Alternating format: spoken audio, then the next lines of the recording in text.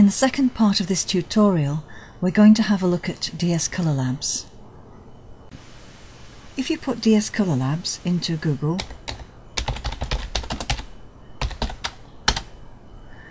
you'll come up with this website, dscolourlabs.co.uk. Click on the online photo printing link, which takes you to the home page.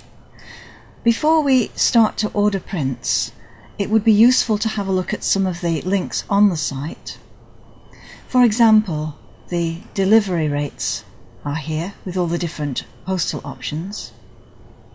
Here you can download order forms. Those are for if you want to send images on CD in the post with an order form. Quality Advice is a very useful page which discusses calibration and ICC profiles, and well worth reading. There is a support section with frequently asked questions and an image resizing link which tells you in pixel dimensions the size of the image that's needed for each print size. We're going to go to the paper profiles, and here you can download the paper profiles for the different paper finishes that DS Colour use.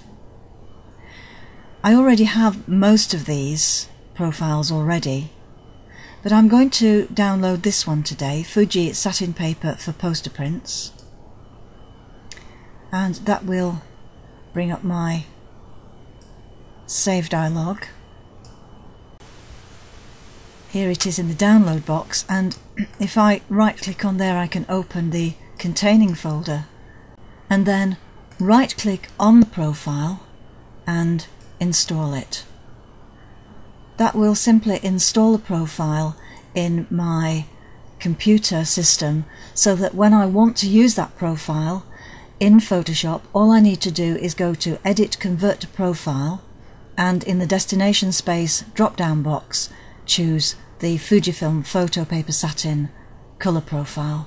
So it's already there, and we can close this dialog box and that one. Now we're going back to the home page, where we can have a look at the various options for ordering prints from DS Colour. Here we have a postal option, which is for people who want to send a CD and an order form. You can download an order form and send that in the post with your CD.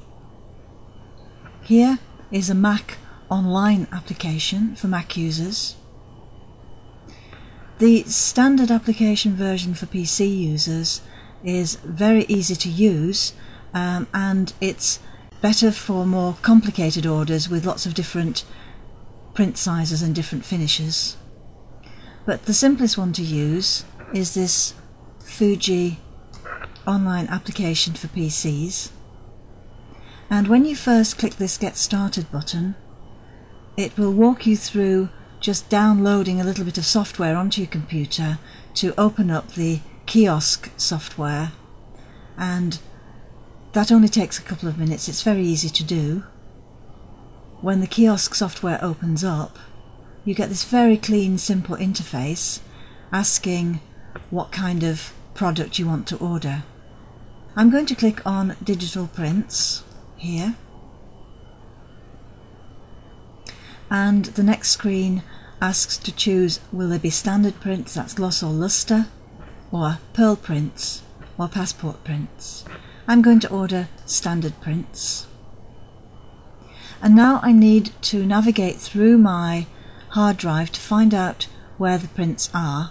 I've put them all in a single folder to make it easier, and I'm just going to choose that folder now. They're in My Pictures, DS Colour JPEG and Glossy. OK. And to choose a print size for the pictures, we navigate through the next screen until we find our 12 by 16 inch prints. The next screen asks, do we want to quick select the images or select them manually? If you just put the right number of images into one folder, you can quite safely quick select them, and it will select one of each of the 5 prints in this folder at 12 by 16 inches. But otherwise you can select them manually. I'm going to select quickly, and you can add more copies here and sizes or edit your photo using this tools link here. You can see that the software has chosen to put 5 prints in your basket. Each one is 12 by 16 inches, and the estimated cost is £5.25 without postage. The postage is added at the end of the process at the checkout. You can click on more options or add more pictures here. But if you're satisfied that this is what you want, then go to the next screen and choose the final options, which is to have an index print for an extra 50p. Well, I don't want that. A white border costs an extra £1, but if you've incorporated a white border into your image space, as I have, you don't need to pay that extra £1, so you don't want to choose that option. This is where you choose the luster or gloss prints. It says free, it just means no extra charge for that.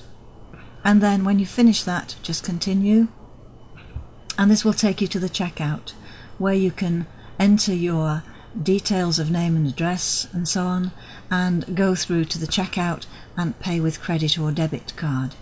Once you've actually paid for your order, the software will automatically upload the images that have been chosen to the internet site, and all you have to do is wait until that process has been completed before closing your browser. If you've made a mistake and want to start over again, then just hit this button here. That's what I'm going to do, because I don't want to actually order these pictures and pay online at the moment. So I'm going to click start over. Yes, and that will take me back to the start screen.